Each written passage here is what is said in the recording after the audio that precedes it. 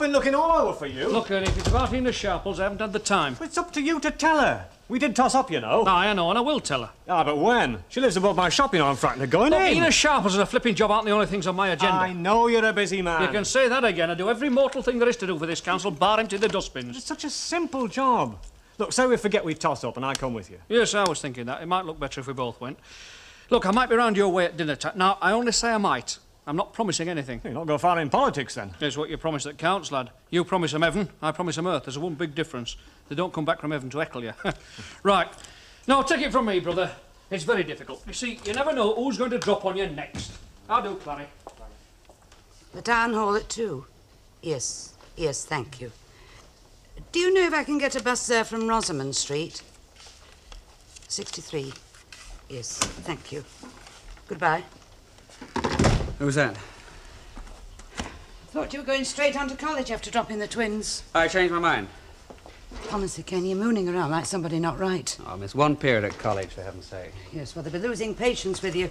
Then where's your job? No, they can please themselves. Right now, I'm more concerned about the attitude you're adopting over the twins. Poor little mites. Is that supposed to be some sort of dig? When I think of them being passed from one pair of hands to another... Yes, well, that's just why I've come back. I want them to stay in my hands. Never thought much of this environment for bringing up children. Look, Mother, if we could just stop throwing things and sit down. I was ready to compromise before, but oh no, you knew what was best. Well, you're the one who seems to be putting in the claims of infallibility. I even offered to move house and home. Still could. It's too late. I mean, Dad isn't a fit man. I wouldn't like to take the chance. Well, look, Mother, supposing I advertised again, and you could help me choose. Choose another nanny. I'd be no better at it than you are. It'd just be another one in a long line of disasters. Misfortune. Yes, well, call them what you like, Ken, but there's no denying they'd be mostly of your making. Look, Mother, I eat humble pie all you like, but right now we've got to find a solution. Well, the only feasible solution is for those children to come to Glasgow with me. I'm not leaving without them. That's for me to say. It may not be. Now, come on, don't go all tight-lipped and enigmatic. Spell out what you mean. You know very well what I mean. Well, I find it very hard to believe that this situation, difficult it is, justifies you turning my children to some sort of legal football. Look, Ken, somebody's got to decide who's best fitted to bring them up. Yeah, but it doesn't have to be the courts. I mean, do we have to have a battle over this? I won't fire the first shot, and I find it very difficult to believe that you will. I don't know anything about battles or shots, but I'll tell you in plain words, Ken. I've fixed an appointment with the children's department. I've got to be there at 2 o'clock sharp. You've what? There's nothing you can say now will stop me. I'm going, and that's an end of it. Then there's nothing more to be said. It does take two to make a battle, you know. There's something else about battles. It's always the innocent who suffer. Or don't you read the papers anymore?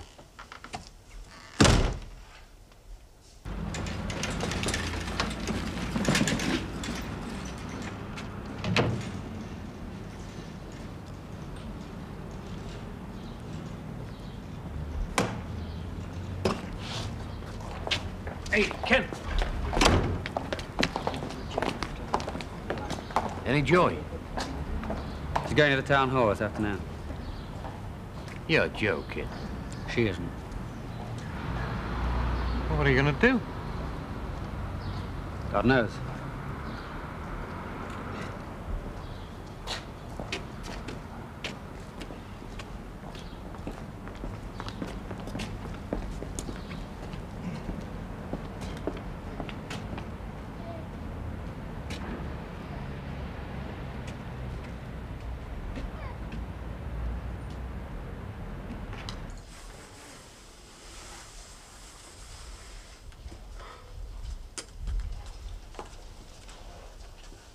Well, I must say the brightest thing in here today is the brasswork.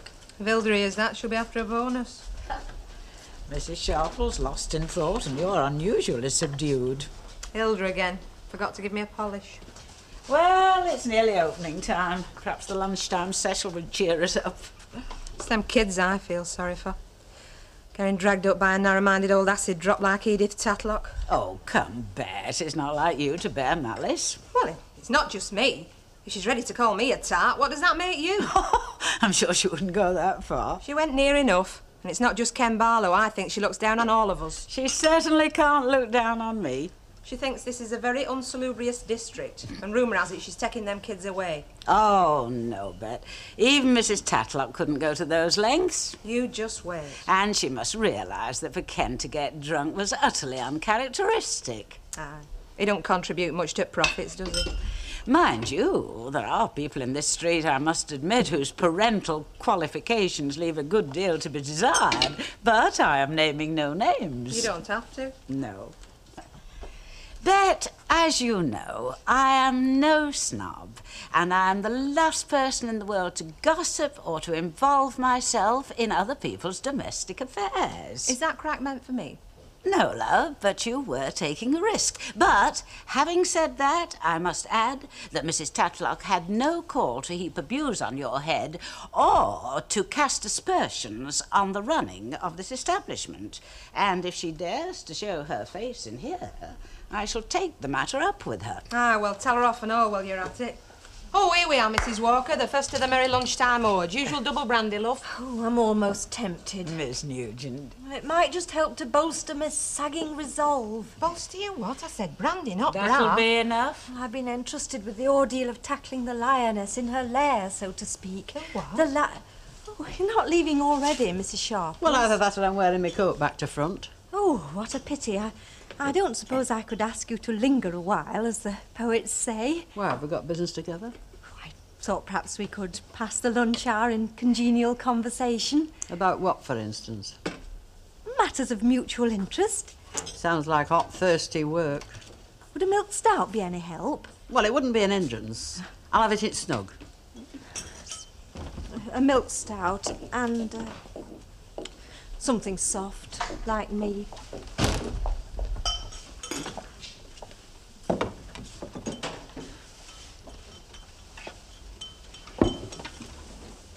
Matters of mutual interest, you said. Oh, look, there are no rules where kids are concerned, and I tell you something else, the mornings at that warehouse don't go any shorter. Oh, my legs are killing me. No, look, from the minute they're born till they finally cut the apron strings, you never know whether you're doing the best for them or not. Well, I don't think my esteemed parents ever did much art searching. Ah, fair dues. Well, they probably pondered a minute as to which doorstep to leave me on. Oh, get off. They thought the world of you. Then finally decided they might as well go in for the family allowance. I don't think that's funny, so I'm not going to laugh. Oh, be a devil going to outcharge you. Well, I'd hate to think of our Linda talking about me like that. Oh, get off with you. You know I'm only joking. Oh, you're all right, misery-itis this morning. Look at him with a face like sour milk. Honestly, now, what's the matter? I know United's out of that many cups they're drinking tea from the saucers. Give us a box of matches. Oh, your face and a wet week in Lytham St Anne's go well together. Unless they're funnies, Chuck. Yeah, you're not blaming yourself for that Barlow punch-up, are you? Well, I'm not very proud of my part in the affair. I saw Ken Barlow this morning. He's shaken rigid. Oh, will you shut up piling it on? Well, that flaming mother-in-law of his. She's only made an appointment with the Child Welfare Committee. She's not done it at all. I bet Ken's sweating blue like she doesn't stand a chance, does she? Honestly, I'm losing my patience. She doesn't stand a cat in hell's chance. And Ken wants to tell her to get back to Aggisland and stop trying to stir it. Will you put your clog in your cake hole for just 1 second and let the man speak? If Edith Tatlock tells the tale to the town hall people that she says she's going to tell them... right, tale it is, and all. Long as our cat, she wants throttling with Grow it. up, Irma. Well, you get on my nerves. You all seem to take it so serious. And you think it's a big giggle? I do not. I think it's awful, and I think Edith Tatlock wants telling. And if she's such a fool as to go mithering the toffee-nosed madam you get at the town hall, well, it's all Piccadilly to a slice of wet tripe she's going to get told. Don't you kid yourself. Edith Tatlock can do the middle-class matron bit when she wants to. She can drum up a fairly plausible case, can her? Aye, she'll still have 'em running for the forms and papers. Oh, talk about Jeremiah. Look, nobody's saying that she's going to get the kids, but it's not cut and dried that she won't. Supposing you're some prim young lass with a degree in sociology and you find out this tale about a fella whose wife's just died and he's going out getting K-line. Local barmaid looking after the kids. And he lives in an area they might call twilight, industrial, decaying. Nice, kind granny. Their well-spoken woman offering to give them a good, secure home. I'm not 100% sure she'd win. No, but whichever way it goes, it's going to be nasty.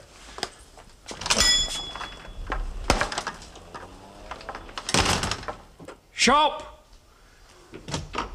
Come on, Ernie, I've only got an hour for me dinner, you know. Is she lined up? Don't flap, Mr. Roberts. I'm not flapping, I'm just in a rush. Just give me a chance to get my jacket buttoned up. Have you got Ina Sharples pinned down? I don't know about pinned down. I don't think Miss Nugent's got the weight for it. Anyway, everything's organised. I've heard that before. Don't worry, my faithful assistant is holding the fort at the Rovers. Oh, Rovers, is it? Hey, is that blonde barmaid on at dinner times? I believe so, but that's not what we're going for, is it? No. I've given Emily strict instructions to keep Mrs. Sharples talking until we arrive. Right, let's be doing. Once more, into the breach. Look, I know his mother-in-law's gone up to the town hall. What I want to know is what's Ken doing about it? Probably waiting developments. I don't know whether he's bored or punch-drunk or just burnt out. Hoping she'll change her mind, I suppose. By what? Divine intervention? Oh, that's a bit hard, isn't it? Oh, look, love, he's got to stop moping around and get cracking and do something. There's only one person can change Edith Tatlock's mind, and, well, he ought to be told, shouldn't he? Well, you're his pal. I feel almost paternal, you know? You know, when this sort of thing gets going, you can't stop it. It's like a runaway horse. I know how he feels. I haven't seen my own son for a long time. Look, love, we both know what it's like to be shot at. You know, I used to dread when I was left alone with Dennis and Linda, wondering when some nosy parker would come round and tell me they were in need of care and protection. What I would have done, I shudder to think. You'd have fought tooth and nail. Aye, and probably made it worse for all of us. Well, where are you going? I'm going to get the other half in. I'll be back. Now, look here, Emily Nugent. You've spent the last 15 minutes chattering non-stop about nothing, which is a record for you. Well, we don't get many chances to talk about old times, do Well, at we? the moment, I'm more interested in what's to come than what's gone. You mean your hopes for the future? For once in your life, you've clouted a nail on without getting a sore thumb. So listen, you go back and tell your hope for the future that if he wants to say anything to me, to come and say it to me himself. I want the organ grinder, not his blooming monkey. Oh, speak of the devil. Mrs. Sharples. All right, come on, trot out the excuses. Pardon? What pardon? I can tell from this palaver that it's not good news. Well, as you seem to have guessed, Mrs. Sharples, a decision has been reached. Don't go from one side to the other of the house to get to market. Just to have the gumption to admit that you codged it. We did our best, Mrs. Sharples. We both voted for you, but they voted for somebody else. Then it was up to the chairman, you see. Casting vote, you see. Unfortunately, you didn't cast it in your direction. Bad luck, Mrs. Sharples. Well, that's how it goes. Can I buy you a drink? I don't drink with folks who make promises and then only do half a job. And if you're pouring it out like your politics, you'd spill it all over the floor.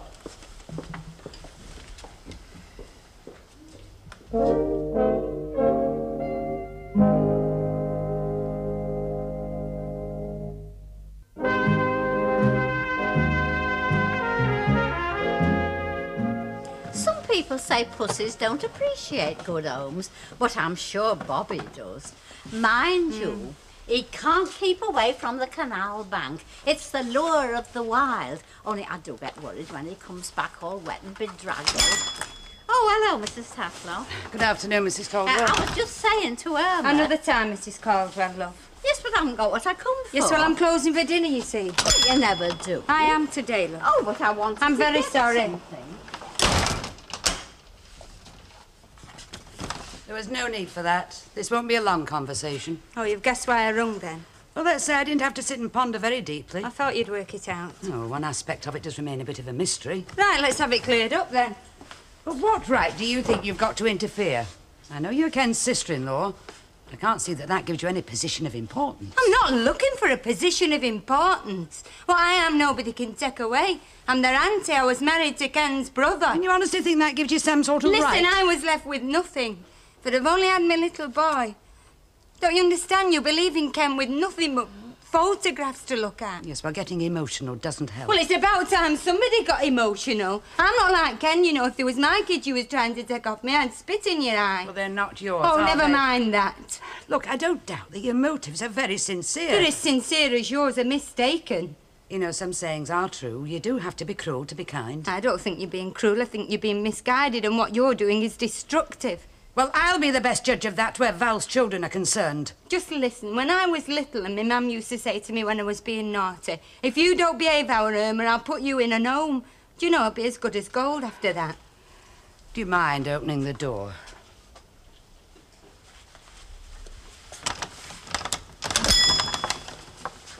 Please don't take Ken's kids off him. Stop all this round before it's too late.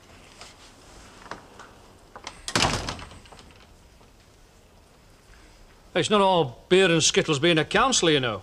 Oh, no, we've got our crackpots and complaints and crosses to bear. Well, there must be some reward at the end of it all. Ah, chairmanship of the sewage committee. Still, I don't suppose it's all wine and roses in your job either. I mean, do you never get an evening off?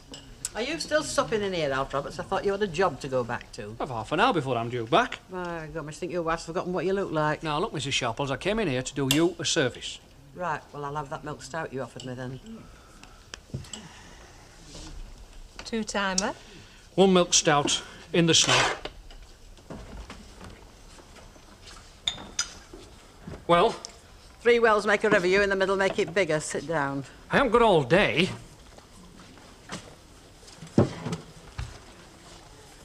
And I haven't got that caretaker's job. Now, I've said all I can about that. Oh, no, you haven't. You haven't told me who has got it. That's still to be officially confirmed. Oh, never mind the red tape. Look, even her as has got it won't know till the day after tomorrow. Oh, did you say that? Narrows it down. There were only 2 other heirs in besides me. There was Etty Thorpe and that Mrs. Thingamajig. Which where is it? I'm not at liberty to say. Not at liberty. You take plenty any road coming in here ogling the barmaids. Here now, steady on. Well, somebody'll have to start talking soon. Who's it going to be? I don't suppose it'll do any harm, but you're not to tell nobody else, mind. I'm not a blob chops. Look, I won't even ask you to say it. Just write it down.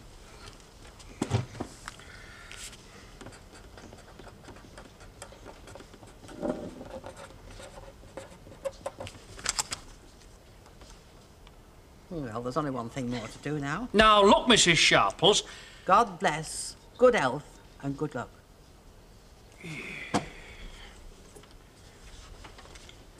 Didn't think I was going to ask you something, did you?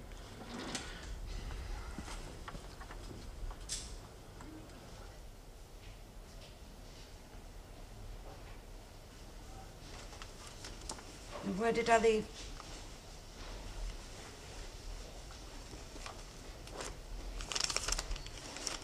Well, let's hope there's some progress made this afternoon. You're determined to go, then? I'm catching a bus at the bottom of this street at 20 minutes to 2. That gives us a good 15 minutes. I shall wait at the stop. 15 minutes to talk this thing over quietly and calmly. There's nothing more to be said. Look, 15 minutes to talk this over, because once you get on that bus, it's out of our hands. Ken, something's got to be done. Oh, it'll be done, all right. It'll be done in the courts. It'll be done by lawyers and solicitors. It'll be done for the good of Susan and Peter. Yes, except they won't be Susan and Peter. They'll be wards of court like something out of Dickens. And it won't be Val's mother and Val's husband. It'll be Barlow versus Tatlock. Look, I know this is a drastic step. And don't take it. Ken, we need help. Well, not this desperately at this stage, surely. Those children need to be settled. Look, I admit that I've been lost. I've been grasping at straws and taking temporary expedients. Yes, and the ideal solution is still as far off. Well, the ideal solution isn't ours for the having anymore, is it? What would Val want? That's what haunts me. Well, we won't find that out in the children's department. Ken, I'm at my wit's end. So am I. At least we've got that in common. Well, look, that's a start. Just admitting that is better than going to sort of legal tangling over possession. Possessions, they're not bricks and mortar. Well, that's the sort of term they'll be using in court. Look, Ken, all I want to do is my best for the children.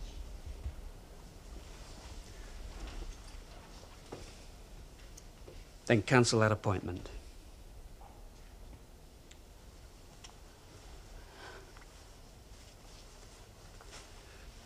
Look, I've got leave from college. Why don't we go out to Glasgow together with the twins and we could talk this whole thing over and get it on some sort of basis?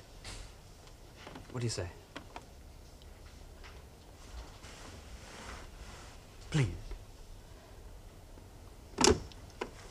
All right.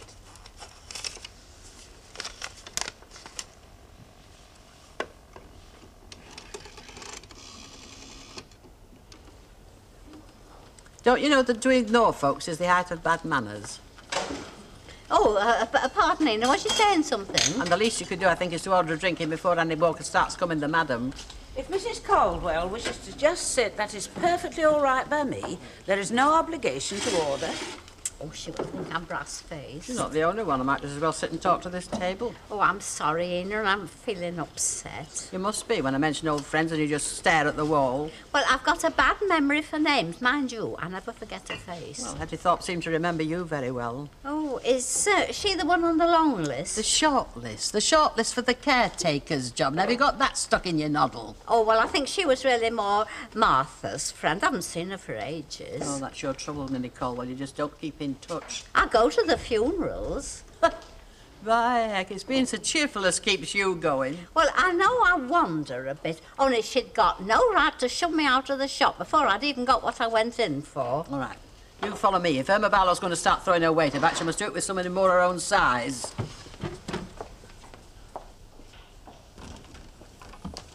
Good morning. Morning. Good morning. My goodness, it's a relief to see the back of another lunchtime session. You wishing your life away again, Mrs. Walker? Still, everybody has been a bit down in the dumps. No wonder with that situation at the Barlows, it casts a slur on the whole street. I just wish that woman would pay us a visit. I'd give her a piece of my mind. Well, don't drop your glass, but your wish has just come true. Mrs. Tatlock, how nice to see you. I presume you've come to give us a lecture on the evils of drink. No, Mrs. Walker, I've come to see Miss Lynch. To apologise, I trust? I would like to speak to her privately, if that's possible. I think you'd better stay, Mrs. Walker. Well, I said some very unkind and undeserved things the other day. I'm sorry. Oh, think nought of it. You get very thick-skinned leading my way of life. From what I hear, Mrs. Tatlock, the remarks that you made to Miss Lynch were little short of slanderous. Yes, I know. And her feelings were deeply hurt by your attitude. Mrs. Walker, I am genuinely trying to apologise, if you will let me. It isn't easy when you've acted as I haven't. All set? I hope so. I'll go and start the packing. Packing? Yes, we're going to Glasgow for a few days, taking the twins with us. We've, well, sorted things out for the moment. Oh, thank the Lord for that. Oh, I am pleased. Yes, so am I. She really is sorry, you know, Beth. Anyway, thanks very much for all your help. If ever you want a reference, you know where to come. Oh, well, there's a change from typecasting, as Diana Dawes used to say. Right, well, I'll see you when I get back then. I better go and write a little note for the milkman. Look after yourself, Ken. I will, thanks so much. Bye-bye. Bye, Ken. Well, that's that. I might as well take all my childcare books back to the library. You know, I hope we weren't too hard on Mrs. Tatlock. That apology, come to think of it, must have cost her a good deal. It was owed. And she didn't pay up a minute too soon. Hello there. I just popped in to report a further development. Oh, they look tasty. Oh, by all means. Oh, thanks very much. You said... Nice bit of ham, that. Yeah. Something about a further development. A lesson earned in the noble art of flannel. Or, as they say in the highest circles... Diplomacy. Hey, play to the whistle. No, what happened was, after you left, I got nobbled by a chap who's trying to get higher on the housing list. I didn't realise that Miss Lynch was seeking council accommodation. Mind you don't joke. Any road. To cut a long story to ribbons, Ina Sharples came in, so I bought her a drink, just to soothe ruffled feathers, so to speak. She wished me good health and God bless. I've got a better word than diplomacy. Statesmanship. Oh, I've dumped me a mustard, you two. You ought to put a bit more on these butties. Ta-da! Mrs. Sharples did seem extremely ruffled. Not to say rattled. Still, she did wish him good health. Which, in the circumstances, might well have a certain sinister significance.